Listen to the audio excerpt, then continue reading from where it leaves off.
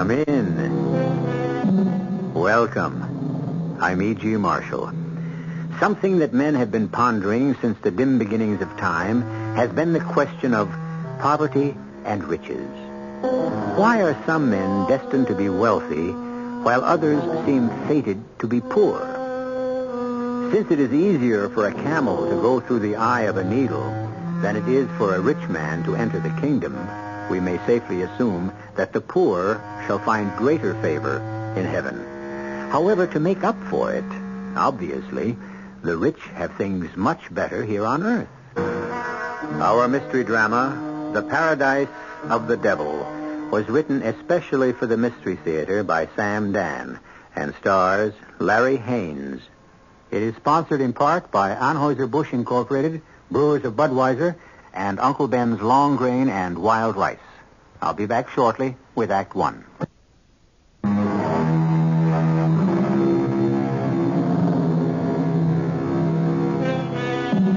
There are those people who will always make money, whether times are good or times are bad.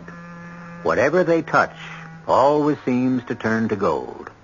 On the other hand, we have those people whose timing is always disastrous. Nothing works. Whatever they touch shrinks and shrivels, declines and dwindles. However, there are always exceptions, which is why we have stories. Let us begin ours in a warehouse, a large public warehouse, where many types of merchandise are stored. Everything from food to textiles to appliances to building materials. We are in a remote corner of this huge, cavernous compound, and we hear steps approaching. Who is it? Why, the night watchman, of course. His name is Bert Ledoux. He's a very pleasant man in his 60s, but we shall not get to know him well. He is about to be killed. Waiting for him, and hiding behind a huge stack of cement bags, are three men. Here he comes now. Let him turn the corner and give it to him. Ready, Louis? Now. Very good, Louis. You popped him right between the eyes. You get better every time. Let's get out of here.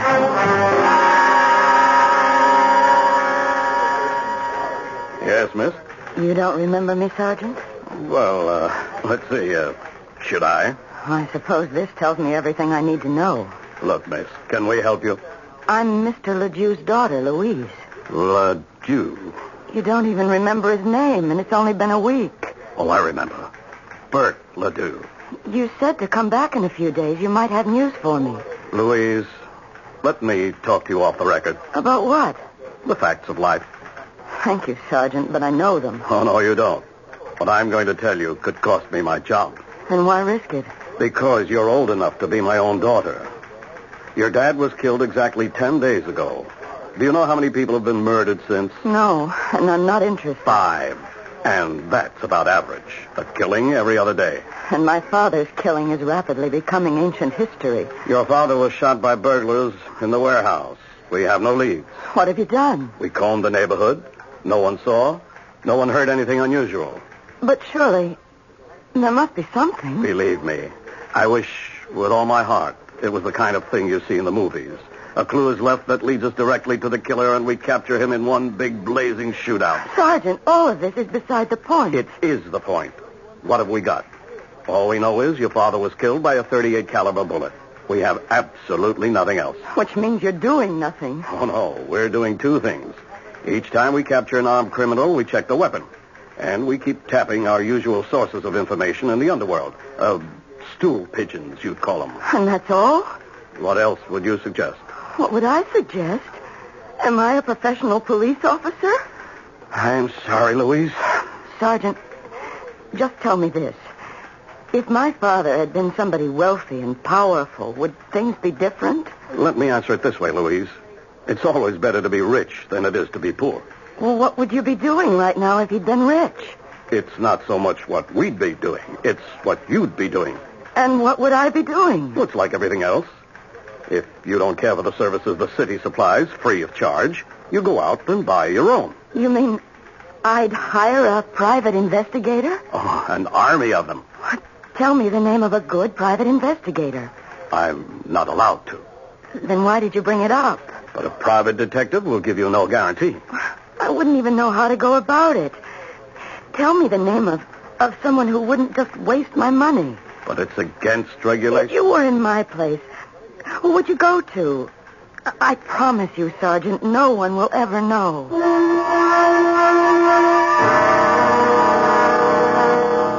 Well, if the police haven't been able to get me where, Miss Ledoux, what makes you think I can do any better? Well, because you think I'm smarter? I'm not. the police have the whole city to worry about. Well, I have other cases, too, Miss Ledoux. Oh, but at least you would... I would what? Well, take a personal interest in the case. Mm-hmm. Miss Ledoux, there are hundreds of killings, just like your father's. Random killings. Killings where there's no leads at all. Where the killers have vanished without a trace. Are you telling me that I must accept the fact that my father's murderer may never be caught? Yes, that's exactly what I'm telling you. If the killer is ever caught, it'll be because he was betrayed by a pal or a woman or arrested for another crime. We can't make those things happen. We have to wait for them. For how long? Well, sometimes forever. In other words, you won't accept the case. And then we have the question of money. Now, your father worked as a night watchman. He wasn't a rich man.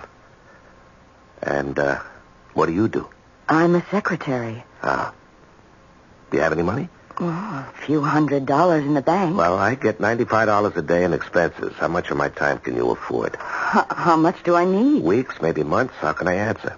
Mr. Colby, are you familiar with the details of my father's murder? Well, I remember reading in the paper that a night watchman was killed, but that's all I know.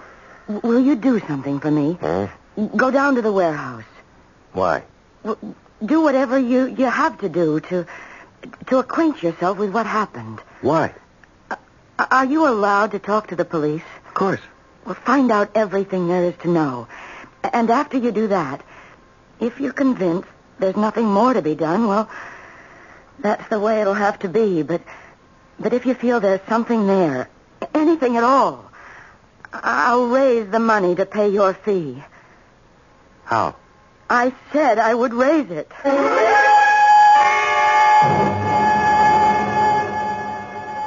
Who? George Colby? Oh, yeah, send him in.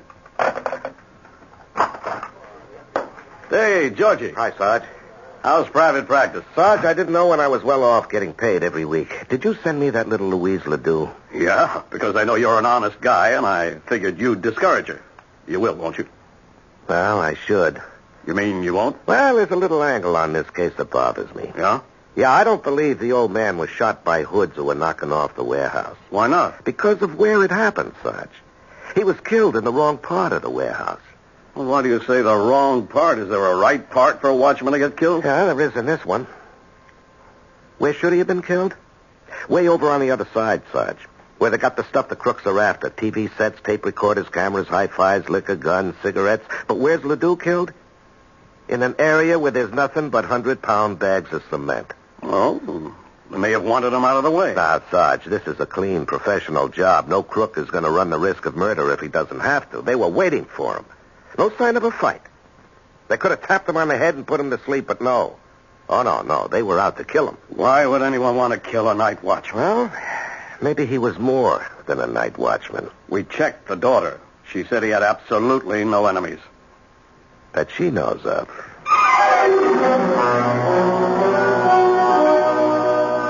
But why? Why would anyone deliberately kill my father? He was the nicest, sweetest... Yeah, I know. To you, he was the nicest, sweetest guy in all the world. Other people may have held a different opinion. Well, talk to his friends. Talk to anyone who knew him. Tell me, had he seemed worried or unhappy? Well, not at all. Actually, it was the other way round. He was quite happy. As a matter of fact, now that you mention it, unusually happy. He kept saying to me, "My dear daughter, there is a law of retribution. Many a villain has been hoist on his own petard." But your father was an educated man? Yes. He'd been in business, but he lost everything. Oh. The watchman's job was the only thing he could get. But he was glad. He said it gave him time to think. Uh-huh. And you say he was unusually happy just before he died? Yes. And that's what makes it so hard for me to understand why he was deliberately murdered. Oh, I'm not saying he was deliberately murdered, Miss Ledoux. I'm saying I have strong reasons to suspect it. Well, what do you suggest is the next move? Well, you asked me to look into your father's murder, and I did. I don't think it's what it appears to be on the surface. On the other hand, you're not a wealthy girl. Your money could be down the drain. Well, suppose I could raise $10,000. Well, I still couldn't guarantee results. I couldn't pay immediately. I would have to wait for my father's estate to be settled. His estate? I thought he didn't have any money. Well, this is a piece of property. The only thing he left. I've already received an offer for it. Uh-huh. Well, I might go through every nickel and we'd be no wiser than we are now. I could be wrong. Mr. Colby, I'm sure you're an extremely ethical person, but isn't it possible for you to talk positively? Miss Ledoux, I don't talk positively and I don't talk negatively. I try to talk truthfully.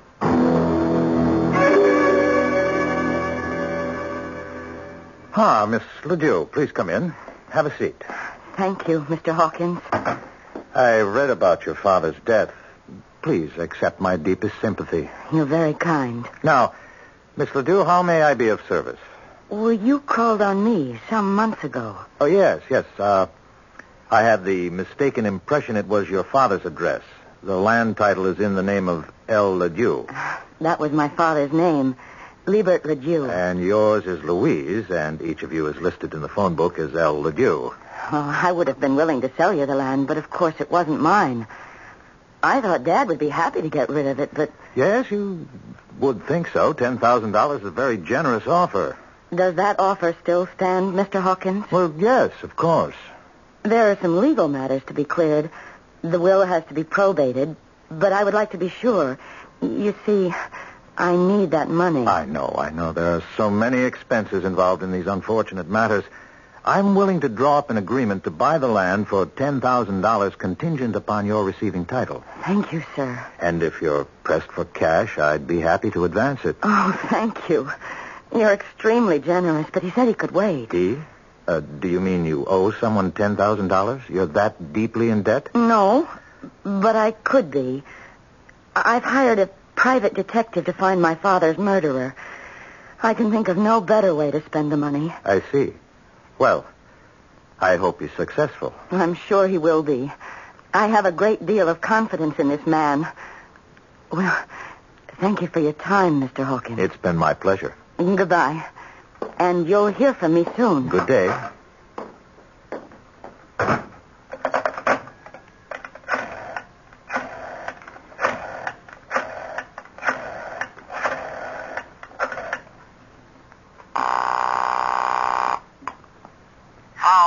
Richie?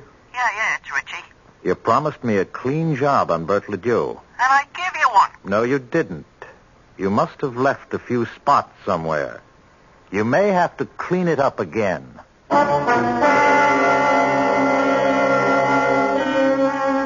They say cleanliness is next to godliness, but obviously some of the devil's disciples are in favor of it also. At any rate, as our friends in the sports world would put it, we have given you the matchups. It's Louise Ledoux and George Colby against Mr. Hawkins and Richie. Richie and Hawkins have already scored. But this game has only begun. There is more action when I return with Act 2.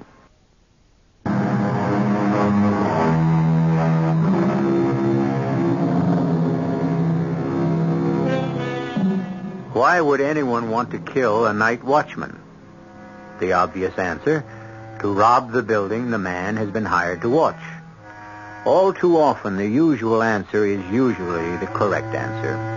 But Gilbert Ledoux, evidently, was not your usual night watchman. For one thing, he has a most unusual daughter. She is willing to spend her entire inheritance, if that's what it takes, to find her father's killer. But why do you have to look through all these papers? Miss Ledoux, if the police theory is correct and your father was killed by hoodlums who were out to rob the warehouse, then I have no business in this case. But if there was another motive, I have to look for it somewhere.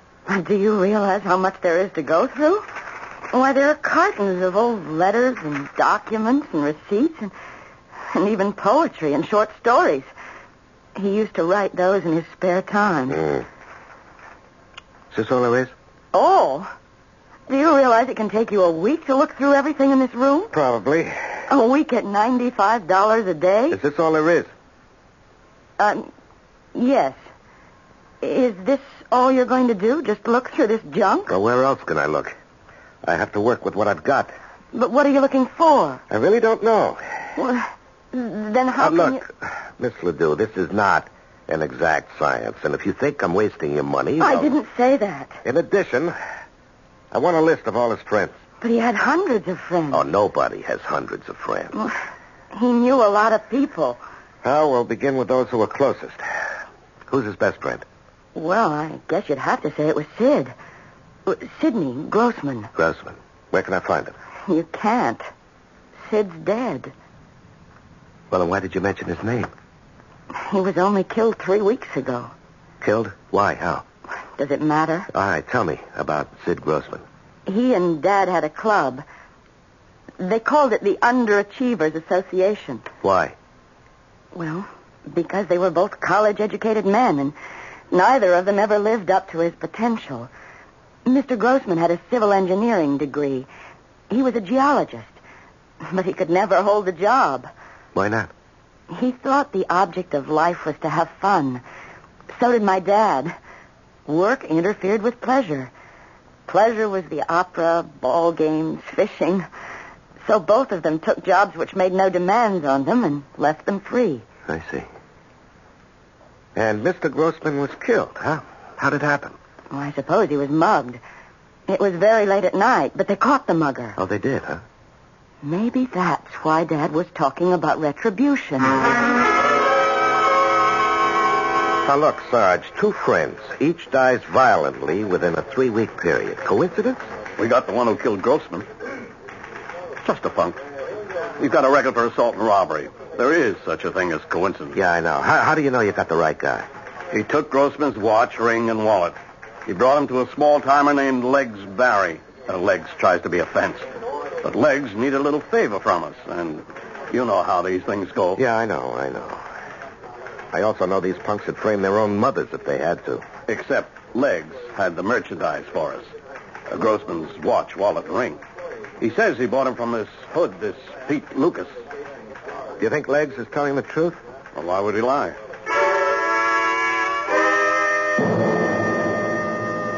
I'm being framed. Oh, sure. You're a fine, upright example of red-blooded American manhood, and the police are trying to railroad you. Look, you want to tell them corny jokes? Go into show business. I'm a bum. I never was nothing else. I can't even remember how many people I robbed. And maybe you don't remember robbing Grossman. That one I remember, because that one I didn't do. And you can believe it. Stupid fudge. They don't get me for all the ones I knocked off, but for the one that I didn't... Yeah, life is funny that way, Peter. Tell me, if it wasn't you, how come you fenced off his watch, ring, and wallet? I didn't fence him. This stoolie, this rat Legs Barry, he says I fenced him. Now, why would he lie? Well, they got his girl on a drug charge. He's making a trade. How come he's got the dead man's possessions? Because the mug who done it fenced the stuff with him. Well, why not turn that guy in? Because... How would I know? Well, whoever did it could only have been some punk. Now, why would Legs risk a perjury rap? Don't ask me what's going on. I don't solve crimes. I only commit them. All right. Don't be flip with me, Pete. If you didn't do it, why's the finger on you? Look, I never killed nobody in all my life. Pete, you're not answering me. I want to know if you were fingered, why? Why? Okay, maybe the guy wasn't mugged. Maybe it was something else. Like what? Maybe they wanted to look like he was mugged, so that's where I come in. If you want to have everybody think it was robbery, then I'm the one who can make everybody happy. After all, don't I have the rep? Huh? Well, the jury takes one look at me and I'm up the river. You talk about they. Who are they? I don't know. Ever hear of a man named Bert Ledoux? No. Is there anything buzzing in your circles about Ledoux and Grossman? No. Look, don't be stuck with that underworld code nonsense. What code? If I knew something, I'd sing like a cage full of canaries. I didn't do it. The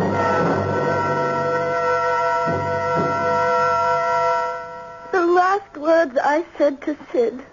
The last words I said to him in this world. You're crazy.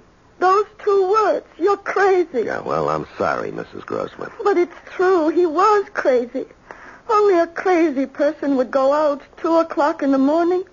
And he had just come back. You're back from where, Mrs. Grossman? Do I know? Did I ever know? Him and that crazy Bert Ledoux. They were a pair. Yeah, where had he come back from, Mrs. Grossman? Only the week before. They came to me. These 2 heroes. They came to me and said they needed $250 for Sid to take a trip out west. Where out west? I don't know.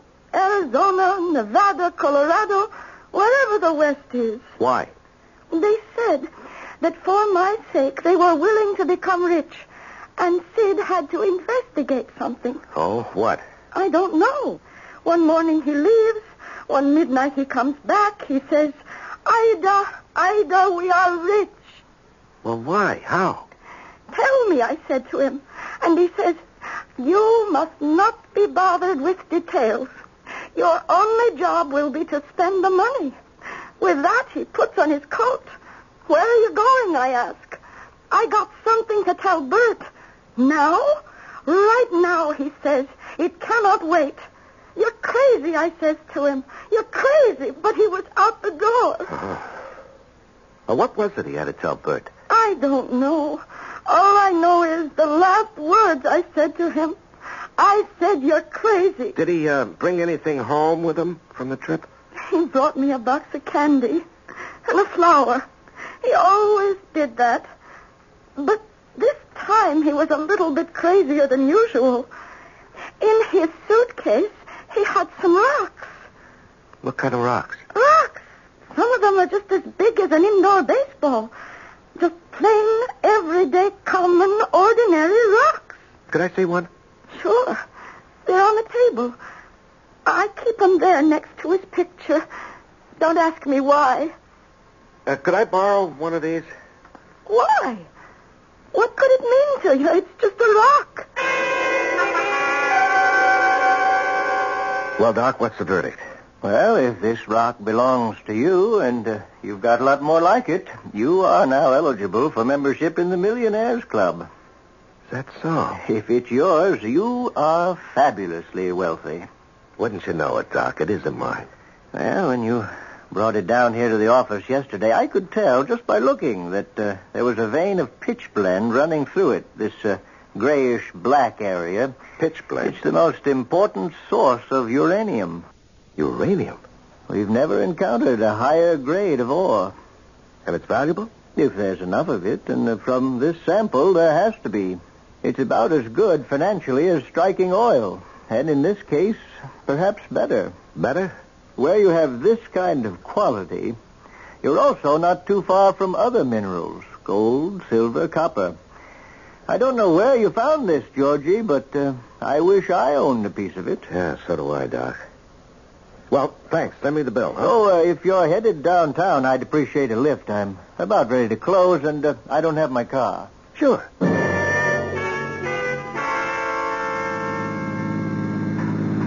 George, I always wondered, what makes a guy want to become a private detective? Oh. What makes a guy want to become a geologist? What are you looking at?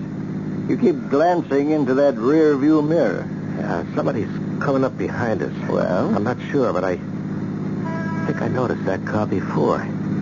He was parked just down the street from your office, Doc, and he's been following us ever since we left.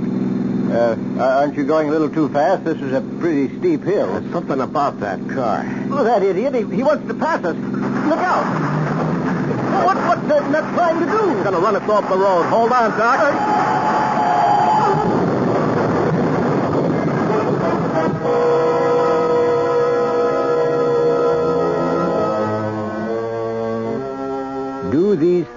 occur in series of threes.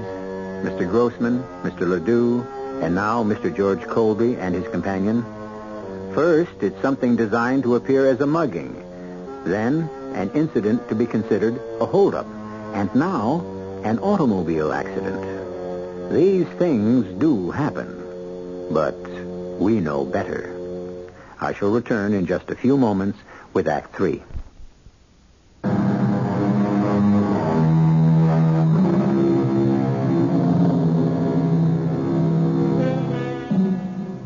They were just two carefree elderly men. They owned little more than the clothes on their backs. Or did they? In less than a month, both were dead, seemingly victims of random violence. And as Private Investigator George Colby has learned, it is obviously dangerous to probe into their affairs. A mugging, a robbery, and now an auto accident. George! He's going to run us off the road. Hold tight.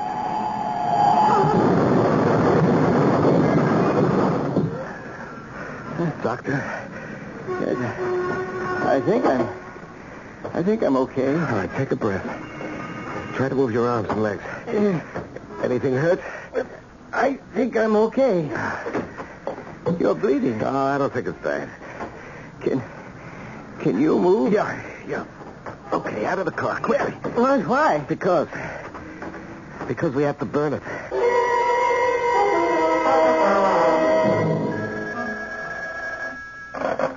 Hello?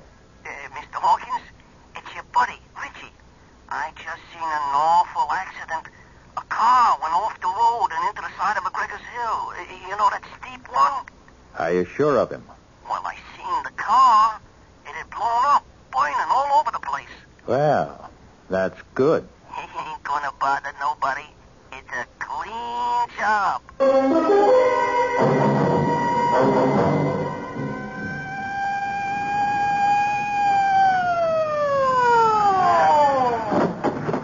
George, what's all this? Hello, Sarge. You should be in the hospital. No. It's not as bad as it looks. Well, why'd you have the highway cop call me? Why not an ambulance? Now, listen, Sarge. The Grossman thing was no mugging. The Ledoux killing was no holdup, and this was no accident. What are you talking about? We were forced off the road. Could you see by whom? No, it happened too fast. Now, look, Sarge, can you give it out that we were killed? I can't do that. Why not? Well, because Now, look, Sarge. 2 men have already been murdered. Whoever was after them is after me. Let them think they're in the clear. Have you got a line on who the killer could be? No, not yet. But I know who to ask.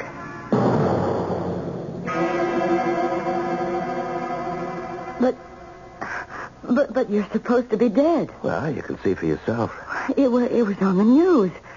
Private investigator killed in accident along with noted geologist. Uh-huh. And what did you think when you heard that news, Louise? What did I think? Hmm?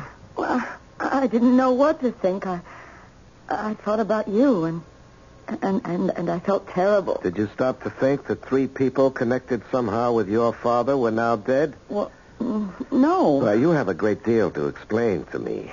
Explain what? Well, number 1. Why didn't you tell me that Mr. Grossman was killed because he was on his way to see your father late that night? Because I didn't know that. Second, why didn't you tell me your father and Sid Grossman had planned for Mr. Grossman to take a trip? Because I didn't know that either. And why was I being set up? I don't understand what you're saying. Because you wanted me killed. I wanted you killed. You hired me to make it look good, and then when I started to come close... I don't know what you're talking about. But who else but you knew I was working on this case? Think about that. Only 2 people knew. Sergeant Weller and you. I vouch for Weller. Now let's talk about you. But how are you going to pay me for my work? I told you. I'm waiting for my father's will to be probated. You agree? Yeah, well, let's talk about your father's will. What does that have to do with... Everything is tied to everything else. You said he owned property. Well, that's all he owns. Would it be out west? Yes, but it's worthless. You sure of that? Of course I'm sure. How could you count on selling it to pay my fee? And where did you get the figure of $10,000? Because that's what I was offered for it. By whom? But somebody. You never smell a rat, do you? Will you please tell me what you're getting at? You say the property is worthless. Now, why should anybody be willing to buy it for $10,000? Oh, that's nothing. $10,000 is nothing? It's only $10 an acre. Your father owned 1,000 acres. Of what? Sand, rocks, hundreds of miles from nowhere. 1,000 acres of, let's see, do you know how much money that land is worth? It's just desert. It's got what could be the richest load of uranium in the world. There could also be gold, silver, copper. It's a treasure chest. So that's why the man wanted to buy it. Which man? Oh, let me think for a minute. Let me think. Mr. Colby. I know now who killed my father. Who? Who's the killer? I am. You? You went into that warehouse and fired the shot? No, I didn't go there. I didn't hold the gun. I didn't pull the trigger, but it happened all because of me. Of course. And now I know why they tried to kill you, too. Mr. Colby, I am not the only one who, in addition to Sergeant Weller, knew you were on the case. There is another person. Who? The man who wants to buy the land from me. What's his name? Hawkins. Gerald F. Hawkins. How come he knew? Well, because I told him. It slipped out. I mentioned that I needed money to pay a private investigator to help find my father's killer. He's the only other person you knew. All right. Now, why do you say you killed your father? Oh, I said I was responsible. A couple of months ago, a man called on me. Are you L. LeDew, he asked. I told him I was. He said I was the owner of record of a piece of property in Nevada. I said he must mean my father. And he said, of course, Gilbert LeDew, your father must still be alive. He said, I sold him the property 30 years ago, and now I want to buy it back. Did he say why? Well, because it was worthless, and he didn't know it at the time, and he had come into some money, and he was trying to, to clear his name by making it up to people. He struck me as a very kindly gentleman at the time. Yeah, so this, Mr. Hawkins went to your father. Well, Dad must have turned him down. Mr. Hawkins came back to me, and he said, do you suppose I might be able to convince your father to sell? He'll never get another chance. And this way, he'll get 10 times his money back. Uh-huh. And what did you say to Mr. Hawkins? Well, I see now. I signed my father's death warrant. Oh, come on. I told Mr. Hawkins, once my dad decides that's the end of it, if the land were mine, I'd be glad to get rid of it. Don't you understand? He took that to mean that if Dad were out of the way... No, he'd have killed your father anyway. Taking his chances with you. Now, about this land. Well, I'll show you. Here. I have the papers in my pocketbook. Why didn't you show these to me before? Read the pamphlet. It goes back over 30 years. Paradise of the Devil. The name of the development. Yeah, I understand. Tell me, why didn't you want me to see this before? Well, because... I didn't want you to know my father could have been so... So, naive? Yes. I was ashamed. Uh-huh. Paradise of the Devil. At first sight, a desert inferno, but there's magic in this land. Deep underneath run the waters of life. Healthful, invigorating waters of youth. The paradise of the devil can become a spa to rival the great watering places of Europe. Stake your claim to unbelievable wealth, only $1 per acre. Act now before it's all gone. And my father believed it. My father bought it. You know, in a way, the guy who hustled this was right. There's unbelievable wealth under that ground, and the swindler swindled himself out of it. Now he wants it back. He can't get it back now that I know. Now what are you going to do? What evidence do we have that Hawkins killed my father? I don't believe Hawkins actually killed him. Hawkins probably bought the murder. I still don't think we have any hard evidence at all. Then there's a possibility that Hawkins can go free. Well, it's always that possibility. I hired you to find my father's killer. And I did. To my satisfaction. What about the law? Oh, well, for that we have to dig. Very well. You dig. Right now, I can afford to have you dig forever. What do you want now, Snoop? Some more information, Pete. You know, you could spend the rest of your life in jail. Unless you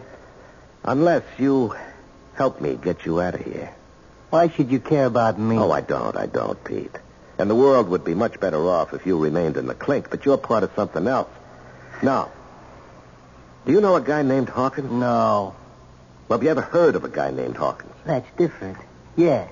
Yeah, I heard of a guy named Hawkins. In what connection?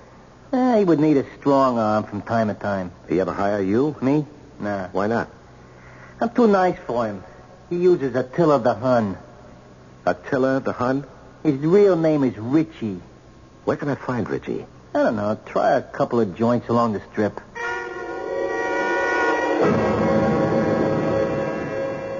Ah, Miss Ledoux, come in. Sit down. Glorious day.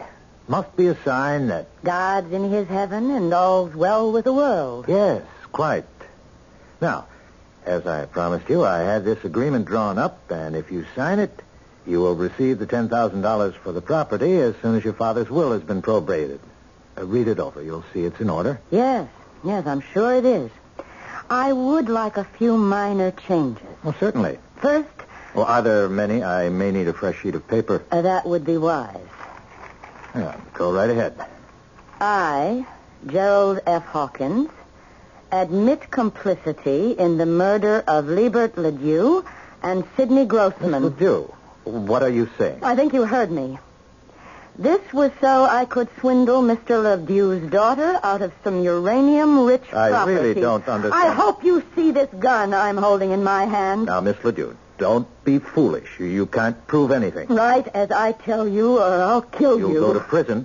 I'll have avenged my father's death. Don't turn around, sister. Drop the rod. Richie. Yeah, Richie. I come by for my pay, and I hear this little show going on.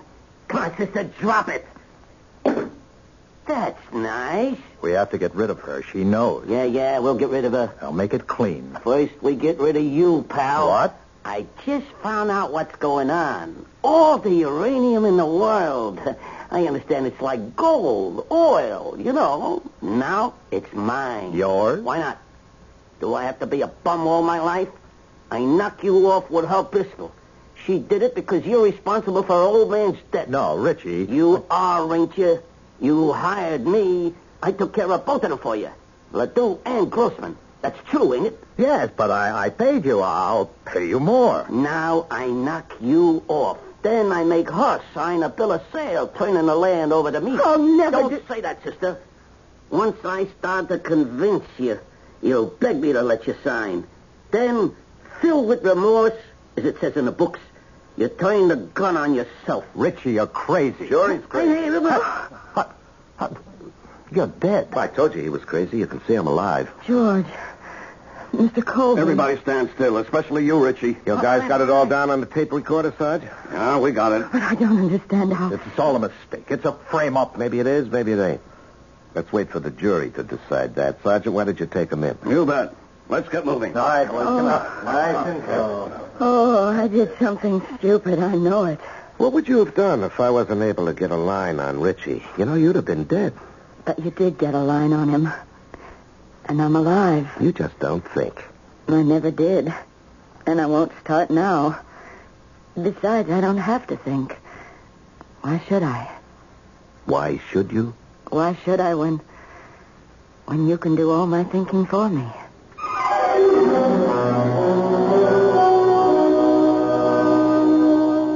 She was always quiet. A hard girl for her co-workers to figure out. So they thought she was a little bit off. That's because she was poor and single. Now that she's rich and married, she's merely a delightful eccentric. I never told you the world was fair. All I ever wanted you to believe at this stage of the program is that I will be right back.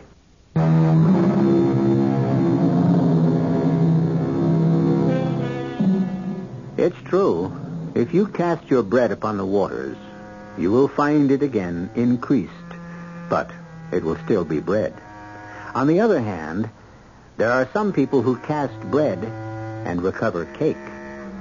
Who is to say that good-natured, gullible, trusting Bert Ledoux, who was cheated by everyone, wouldn't have had the last laugh after all?